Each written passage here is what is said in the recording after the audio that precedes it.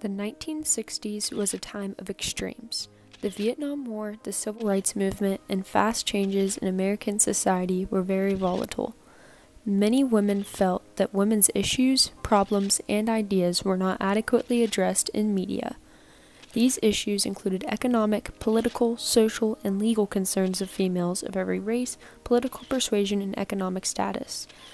In 1971, Miss Magazine was founded by a group of feminists led by Gloria Steinem. Miss Magazine's purpose of publication was to provide a forum to communicate these concerns and a roadmap for the second wave of feminism. Women's magazines have always reflected the changing views and roles of their audiences. In the 18th and 19th centuries, most women's magazines were pretty boring and humorless. Most only showed off new embroidery patterns, sheet music, and shared updates on fashion. The most popular women's magazines at the time were the Ladies' Magazine, which was very popular in the late 1700s for its fashion notes, Godey's Lady Book that employed women to hand-tint its fashion plates, and Ladies' Home Journal, which transformed the field of women's magazines in 1883. Many of these magazines continued to cover the same subjects and topics for centuries, but they finally widened their horizons in the late 1880s.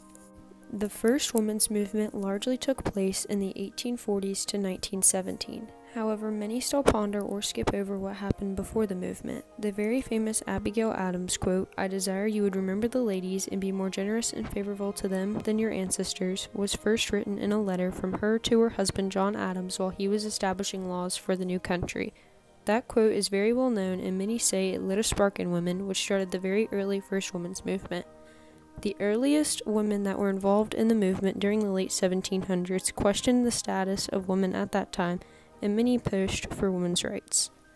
The first attempt to organize a national movement for women's rights took place in July of 1848 in Seneca Falls, New York, when the first convention focusing on women's rights occurred.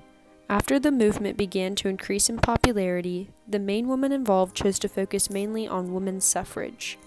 The 19th Amendment, which granted women's suffrage, was first proposed to Congress in 1878 and was voted on in 1887, but was defeated in the Senate.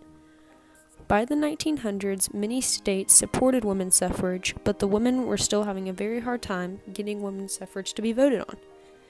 In 1919, there was already a woman in the House of Representatives, and many states had already granted their women residents the right to vote.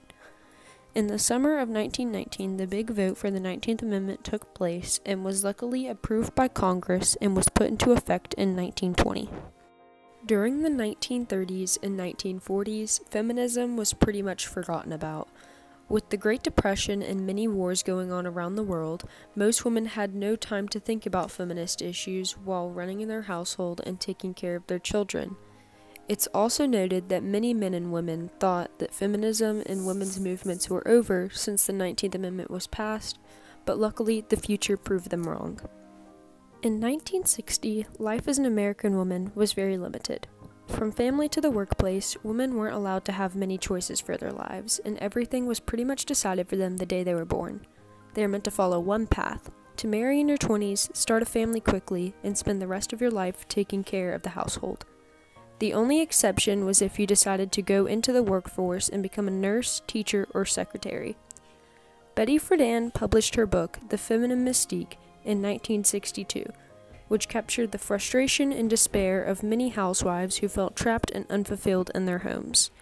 The book struck a chord with many women, and most say The Feminine Mystique and Betty Friedan deserve the credit for kicking off the 1960s through 1970s women's movement. The movement, which was also called the second wave of feminism, originally started by focusing on gaining workplace equality for all. There was a major variety of people involved. Everyone from every state, gender, race, class, age, and even political background were out participating. The most popular women in the movement and who served as spokespersons for the second wave were Gloria Steinem and Betty Friedan.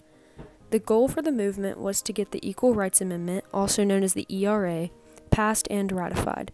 This amendment would grant equal rights for women and was exactly what the movement wanted to accomplish. I wouldn't have admitted the inequality in my own life, even though I was continually discriminated against in journalism. Journalism, which allows women to write about women, and black people to write about black people, and keeps the editorial decisions in white male hands. In the time leading up to the birth of Miss Magazine, very few women ran magazines. Even if they were running magazines, women were never allowed to write stories about what they felt was important. In early 1971, Gloria Steinem and activist Brenda Vian hosted a crowd of female journalists over to their separate apartments to have two different meetings. During these meetings, they spent all their time brainstorming ideas for possible new publications for women. At the meeting, the women said, "We can't get real stories about women published." After one meeting, Gloria Steinem came to the group and explained that she had been thinking of putting a newsletter together. In August of 1971, the New York Magazine editor offered them the opportunity of launching a new magazine in New York's pages as an insert in its year-end issue. In the time working up to the first issue, the women involved wanted to reach a large audience. As Gloria Steinem often says, "We just wanted a magazine that interested us." In the first issue that was published, the main topics they covered were about sisterhood, raising children without gender roles, and a very popular statement that was signed by women that said they had had abortions. This statement included a card that invited women to fill in their names and send it back to the magazine. This received some backlash from many, one reporter even saying, "I'll give it 6 months before they run out of things to say." Despite this, the first issue still managed to sell out nationwide in 8 short days. Luckily, even with a major lack of funding, the magazine managed to stay afloat after this, and Ms. gained the title of the first national women's magazine that is run by women. The publication served as an entertainment outlet for women, but was also a major voice for women overall. While the women's movement continued, Ms. was an outlet for support and communicated plenty of updates and new ideas from the movement to women who would not normally get the chance to hear about them. This caused major growth of popularity in the movement, but also feminism overall by bringing women's movement topics into mainstream media. The Equal Rights Amendment was passed by Congress in 1972, but wasn't ratified by enough states and unfortunately missed the deadline. This caused the second wave feminism movement to come to an end.